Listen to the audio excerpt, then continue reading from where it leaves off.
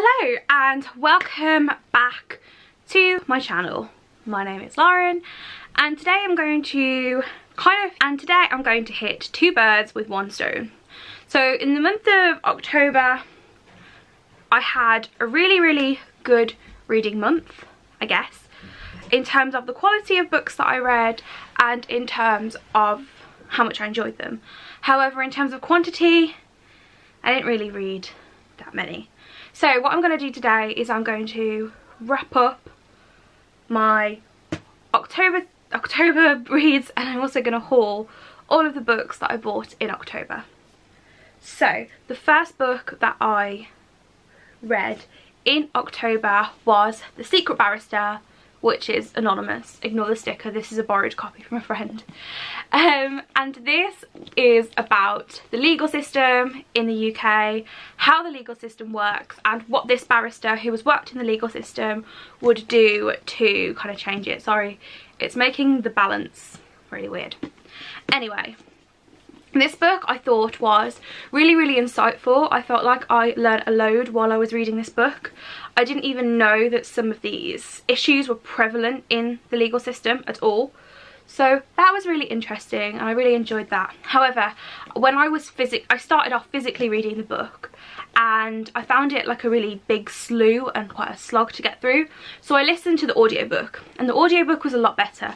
However, this book is still full of complicated jargon. It's not the most accessible book to read. It's not easy reading, it's not light reading. However, it was very insightful, and for that reason I rated it 3 out of 5 stars because I felt like the content was really good but it wasn't presented in the most accessible way. Next book I read this month was amazing. Like, this is going to probably be on my top reads this year. I read this as part of the Bonathon, which is a reread of Samantha Shannon's The Bone Season. And I'd not read The Bone Season before. This book has been on my TBR since 2014. Yeah. And I finally picked it up. And it is The Bone Season by Samantha Shannon. And this follows Paige, who is like a dream walker. And she can walk in dreamscapes. It's a really complicated plot, as everybody says who has read this book. This book, guys, it's a masterpiece. I loved the characters, I loved the plot, I thought the pacing was amazing, I thought that the way Samantha Shannon writes, this is my first Samantha Shannon book, was engaging. I would finish a chapter and I'd instantly want to read more. I couldn't put it down. The ending, it's a cliffhanger, and I rated this 5 out of 5 stars. It's one of the few 5-star books that I've had this year.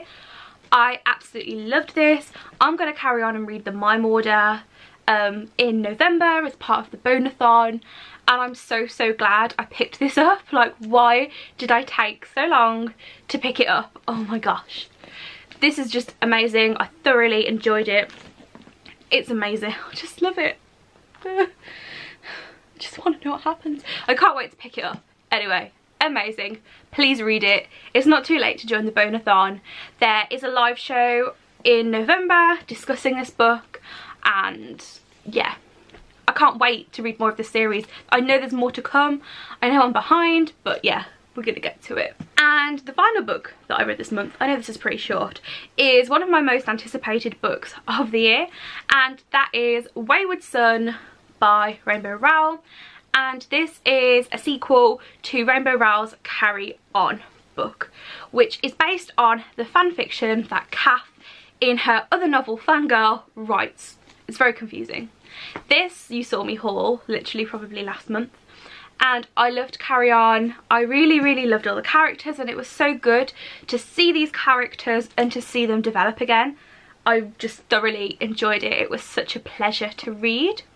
This book was kind of based on a road trip that Simon, Baz and Penelope take, and they also go to find Agatha because Agatha is in a bit of a pickle. And this book was so delightful. Like, it was action-packed, it was busy, there was some character development. There wasn't as many cute moments between Simon and Baz in it. There was a couple of moments that were like, but there weren't as many. I also thought that the pacing in this was sometimes a little bit off. Sometimes it was a bit slow. And I also felt, I also felt that the ending of this book was so rushed. I needed another 50 pages. I know that she is going to write another book with these characters pretty soon, but it was so rushed. Oh, the ending was just like, the final battle was just so rushed. I felt like I blinked and it was over. So I rated this 4 out of 5 stars, partly because of the pacing issue. However, I was so happy to see these characters again. I did enjoy the road trip setting. It's just that I'm a little bit more of a sucker for the school setting, and the first book was set in a school. But the road trip American adventure was really cool, and the development that Rainbow put into this, kind of like the way spells work in America and the way the magic system works, was so cool. Like, I felt like I know more about the magical world in this book thanks to this. Know more about this magical world thanks to this book. It was a great addition. I will definitely be reading on when she publishes more. I love Rainbow Rowell. I'll probably read more of her books. It was amazing. Yeah, 4 out of 5 stars. So the next portion of this haul is books that I have hauled this month. So books that I've bought. This will probably be my last book haul in a long while. I am cutting down the amount of books that I'm buying, and yeah, I know book hauls are a thing on BookTube, but I want to reduce the amount of books that I buy and to get through some of the books I already have on my shelves. Without further ado, I'm going to show you the books though. The first book I picked up in Tesco's, and It's Okay to Feel Blue and Other Lies. This is a series of essays about mental health oh, it matches my eye makeup. Ooh. About mental health, and it's got a variety of contributors. It's compiled by Scarlett Curtis, who compiled Girls Should Wear Pink and Other Lies. I think that's what it's called. This is quite a big chunk. I am interested in mental health. I also saw that Hannah Witton and Adam Kay had kind of done some entries for this book, and I'm really excited to read this. I do really love non-fiction, but I seldom read it, so I thought this was a great opportunity to read about mental health. I am always looking to expand kind of my knowledge on mental health, how things kind of work, knowing other people's perspectives, so I'm very excited to pick that up. This book on this is not with me. It's downstairs because I've started to read it. It is Ninth House by Leigh Bardugo. Everybody has been anticipating this book, and I've just started to read it. I'm about 50 pages in and I really like it. Not much more to really say about this. This is Leigh Bardugo's adult dark academia book that's set at Yale. I know very little about it. I've enjoyed Leigh Bardugo in the past, and this was so hyped that I couldn't not pick it up, but I have already started reading it, so you'll see it in a future wrap up. The next 2 books kind of go together, and the reason I've picked these up is completely because of Ashley from A Frolic Through Fiction. She read these books over the summer, and I think she reread them as well, and I was really keen to pick them up. They sounded like a really cool concept, something really unique that I'd not read before. So it is City of Brass and Kingdom of Copper by S.A. Chakraborty. And I know this is, I think it's Egyptian based. This is set in 18th century Cairo when Nari summons a Juno warrior. I know that this is based on Egyptian mythology. It's drawing on mythology that I've kind of not really touched on before, and I've heard that these are amazing. I've heard nothing but good things, which is why I want to read them. And I also know that the next one is coming out in 2020, so it's coming out next year, so I really kind of want to get to these soon. The first one is very thick and the covers are beautiful. I mean, look at the covers. They're so beautiful. This one is really thick. However, I'm super excited to get to these. So, another book that I picked up this month is another book that I've been anticipating for about 2 years. This is Harry Potter and the Goblet of Fire Illustrated Edition by J.K. Rowling with illustrations by Adam Kay.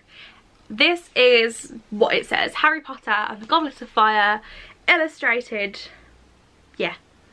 I collect these. I have all of them so far. This was kind of like a treat to myself after a really rubbish week. And yeah, I have read Harry Potter and the Goblet of Fire, but you know, I want this edition. I can't wait to see Harry Potter brought to life in a different way. I really love Jim Kay's illustrations, so what can possibly go wrong? So that's kind of like a collector's item. I will read it, however it just goes on like my Harry Potter shelves because I kind of love Harry Potter a lot. So yeah, I'm super excited to have that as part of my collection, and I've been anticipating it for 2 years. And I can't wait to see the later books and see that darkness that's in the later books kind of transpired into illustrated format. The next set of books comes with a bit of a story. So I was lucky enough this month to meet Holly Bourne. She came to Birmingham Waterstones and she did a talk in collaboration with Women's Aid about her new book and violence against women. So I picked up, so first of all, we got given an amazing swag bag with loads of goodies in, which is super exciting.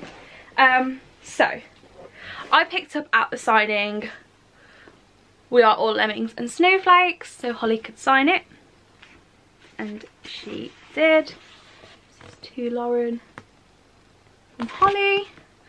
And yeah, I love a good YA contemporary. I really loved hearing Holly speak. I felt like she had such a great perspective on things, and I really just enjoyed the night. It was amazing.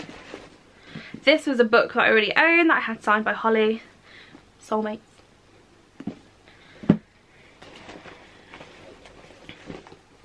This is a proof that was in the tote bag. Don't know what this is about. It comes out in 2020, June 2020. It was just a proof they put in there, so Before the signing, I picked up Holly's new book, Places I Cried in Public, and this is about a girl who breaks up with a boyfriend that she kind of sees to be abusive, and it's all about the places that she cried over him. And I can't wait to read this, especially hearing Holly talk about it in her signing. I love the cover of this. You can't really see it on camera, but there's like embossed stuff on it. The edges are sprayed purple. Yeah, it's gonna be a good time. And also at the signing I picked up How Do You Like Me Now, which is Holly's adult book. I don't know anything about this, so I just wanted more books for Holly to sign. So that's my God's honest truth. I'll probably read it. I'm excited to read it, but I know nothing about it. So in the swag bag I got my Waterstones receipt. I need to keep that and add the points on because I didn't use my points card. Important. So there was a poster that says Places I Cried in Public, and there am I normal yet? Some posters advertising other books that I don't know about. I'm not really in on YA contemporary, it's not really like my thing, but they're cute. I might keep them.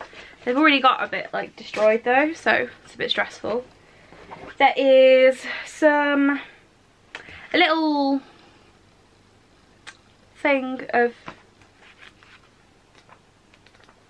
like chapters from different books, like a little taster booklet. I assume these are all from Osborne, who Holly is published with, so I'll give that a read possibly. There might be a couple of gems in there that I want to read. There is an adorable bookmark. As you know, I collect bookmarks. I might do a bookmark collection video. This is just a cardboard notebook that's got all of Holly's books on them. And yeah, solid. And finally, there are some little tiny chocolates with cute phrases on, which I thought was so adorable. And last but not least, a packet of tissues. I thought it was a super sweet touch to the signing, especially because the signing wasn't that expensive to go to in the first place.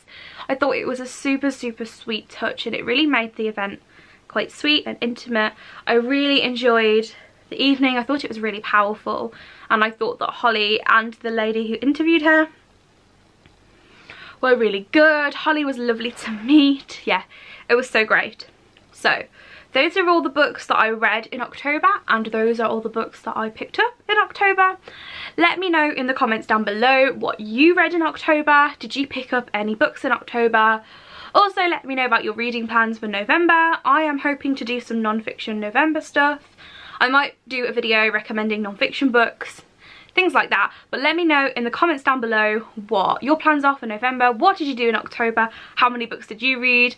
It wasn't a particularly good reading month for me, but hey ho, who cares? Reading is for fun. That's why we do it. Who cares? But yeah, until next time, I'll see you again soon. Goodbye.